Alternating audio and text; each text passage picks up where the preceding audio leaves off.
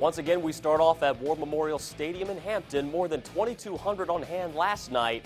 One more chance, one more game to decide the Coastal Plain League champion.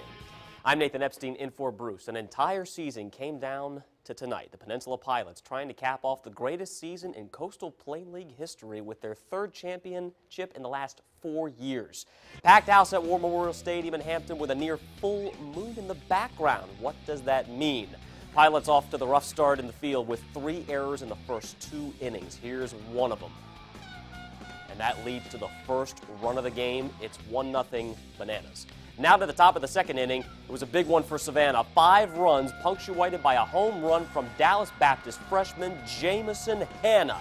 Pilots down 6-0. They start to dig themselves out of a serious hole in the bottom of the second. Franco Gardesione at the plate, opposite field base hit through the gap. VCU junior Darian Carpenter scores, turns the corner after third after initially being held 6-2, still Savannah. Still in the second, Joe Podoslenko drives in another run. Pilots got into one late, but Savannah holds on for the 9-7 win, winning the Coastal Plain League Championship in their first year of existence. But still, a great season for Hank Morgan and the Pilots.